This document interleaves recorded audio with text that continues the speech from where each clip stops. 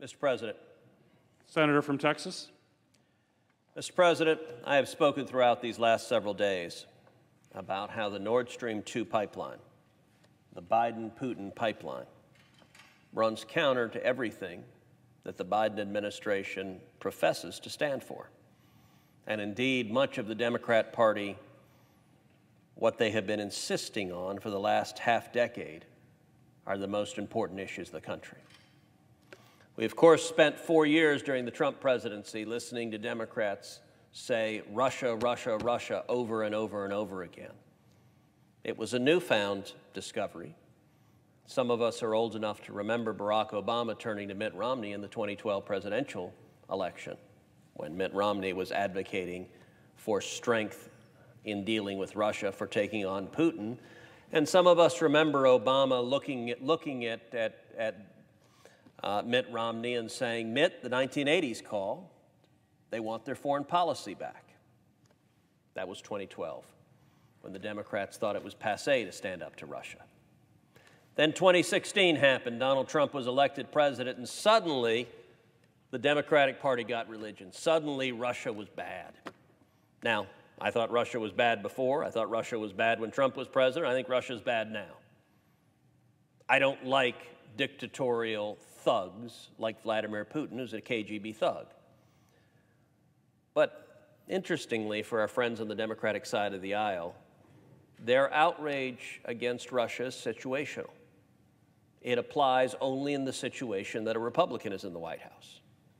When a Democrat is in the White House, when Joe Biden is there, suddenly Putin is hunky-dory.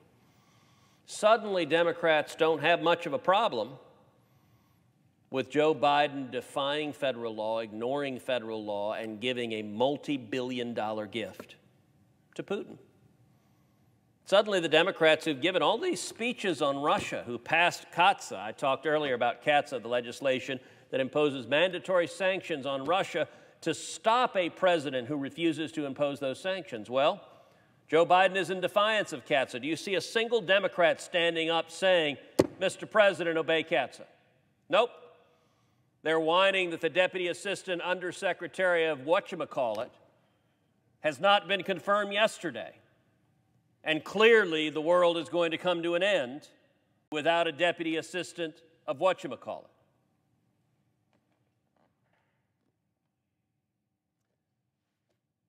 If our Democratic colleagues believed their rhetoric of the last 4 years, we would see Democrats stand up with me and say Joe Biden's multi-billion-dollar gift to Putin is a mistake. But they're not. One of the ironies, in addition to the Russia, Russia, Russia thing, and the truth of the matter is, most of the Democrats never believed Russia, Russia, Russia. If you go back to the Soviet Union, if you go back to the Reagan administration, Democrats had spent decades as apologists for Soviet communists, as apologists for Russian dictators. But for 4 years, I got to say, our Democratic colleagues can give a good speech. They sure sounded genuine when they said Russia, Russia, Russia. But if they believed those words, then they would look at Joe Biden, Kamala Harris, and they'd say Russia, Russia, Russia. Because, by the way, they didn't like Donald Trump's rhetoric on Russia. And by the way, I didn't like a lot of the things President Trump said on Russia. I wish his rhetoric had been stronger, but it's worth noting Trump had the courage to call out Germany for Nord Stream 2. Trump had the courage to impose sanctions under the bipartisan sanctions legislation we passed into law, the Cruz-Shaheen legislation passed in 2019, and the second wave of Cruz-Shaheen bipartisan legislation passed in 2020. President Trump imposed. What did Joe Biden do? Waived it. What did Joe Biden do? Ignored the law. What did Joe Biden do? Give a multi-billion-dollar gift to Putin. So if any Democrat meant a word they said about Russia, we ought to see them standing here. You will note the Democratic side of the floor is largely empty.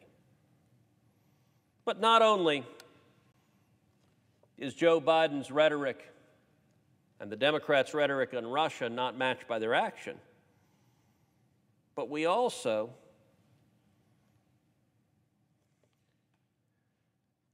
know that Biden's actions don't meet the Democrats' rhetoric on climate. Now, what I want to address now is environmentalism and climate, which President Biden and the left tells us are existential issues. There is nothing mattering more, they say, than climate change. That if we don't fight climate change, Nebraska is going to be underwater, they tell us. They say we need to follow the example of our European allies in agreements like the Paris Accords. But the Nord Stream 2 pipeline will grind any European energy transition to a halt by making the Europeans even more dependent on Russian gas. Now, some proponents have argued that the natural gas delivered by Nord Stream 2 would be kind of a transition technology.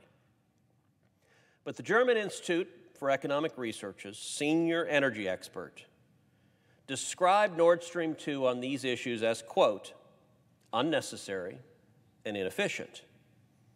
More analysis, published again just last week, projected that the Nord Stream 2 pipeline would emit over 100 million metric tons of CO2 per year, plus fugitive methane. The gas that Nord Stream 2 would deliver compares very badly to the alternative, and that is LNG, liquid natural gas. In 2019, the U.S. Department of Energy's National Energy Technology Lab published a study showing that U.S. LNG shipped to European markets has 41% less life cycle emissions than if those same countries were to receive natural gas from another predominant producer like Russia.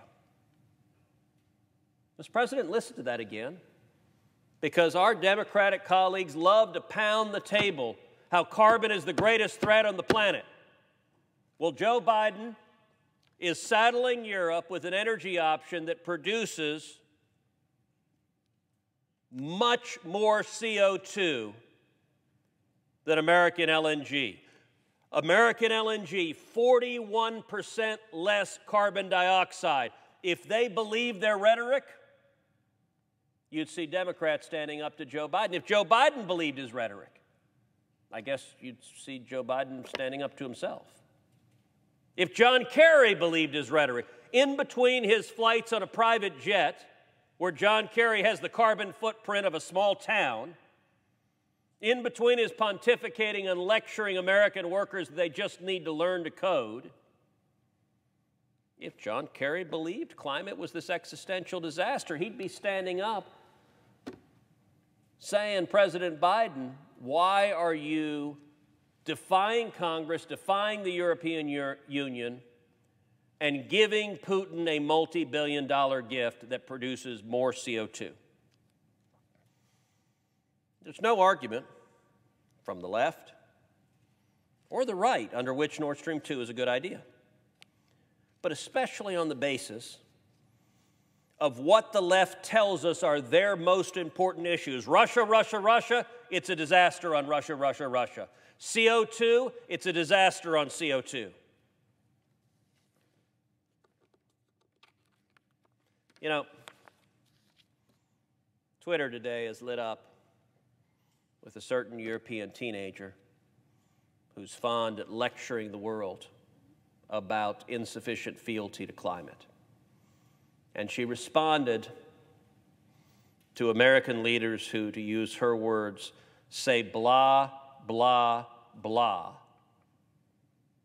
when it comes to climate. Mr. President, I got to say, our Democratic colleagues, this Democratic administration, when it comes to Nord Stream 2, their only answer is blah, blah, blah. They don't have an answer that they are resulting in. What was the figure again? Let's actually get that figure right. 100 million metric tons of CO2 per year. Congratulations. The next time you give a speech saying that you want to double Americans' electricity bills, you want to bankrupt working families because of CO2, remember, you didn't seem worried about it when it was the Russians producing the CO2 in a way that hurts Europe, hurts our allies, and hurts America. Look, I get party politics. People want to stand and support their party. I get it. When there's a Republican president, Republicans support them, generally. When there's a Democratic president, Democrats support them, generally. That's the way it works. That's not terribly shocking. But is it asking too much for even one of the Democrats to believe what they've said for the last 5 years? Throughout the course of these remarks, you know who I've quoted more than anyone else? Senate Democrats. I've quoted their own remarks. Senate Democrats understand Nord Stream 2 is a disaster. They understand it's harmful. They understand it's bad for America. Where they just can't screw up the courage is when it comes to standing up to a Democratic president. By the way, they're perfectly happy to yell at Donald Trump. I get that. And to be clear, when we had a Republican president, Donald Trump, I pressed the Trump administration hard on Nord Stream 2, even though we're the same party. I was not remotely shy about pressing the Trump administration. There are 50 Democrats in this chamber. Is there one who believed Russia, Russia, Russia? Or was that all empty politics? Is there one who believes their hyperbolic rhetoric on CO2 and climate? Or is that all just blah, blah, blah? It's real simple. The Biden administration has a chance to fix this. Just this weekend, the German people voted out the Merkel government. The entire reason Joe Biden went down this foolhardy, disastrous path was to kiss up to Angela Merkel. Well, you know what? She's gone. Her party's gone. They're out of power. And so Joe Biden and Kamala Harris have been giving a present of the chance to pull victory out of the jaws of defeat. We had victory from 2019 to 2020 where we'd shut down the pipeline. Republicans and Democrats together in Congress had come together and shut down the pipeline. Putin had lost, America had won. Joe Biden comes into office, and now Putin wins, America loses. That ain't good. That ain't good in Michigan. It ain't good in Arizona. It ain't good in any state in this country. And Joe Biden can fix it if he simply accepts the gifts the German voters have given him, reverses course, and follows U.S. law. Let's stop the Biden-Putin pipeline. Let's give an opportunity for President Biden to pull his name off the pipeline. By the way, if he were to do so, I'll come to this floor and I'll sing Joe Biden's praises for doing the right thing, for following the law, for standing up for America, for standing up to Russia, for defending our European allies. But sadly, I'm not holding my breath. I think the hubris of office, stubbornness, is likely to keep the Biden administration digging in. In the Senate, I'm going to use every tool I have to try to press them to change their minds. And I would call on, is there even one Democrat with the courage to take on Russia? Time will tell. I yield the floor.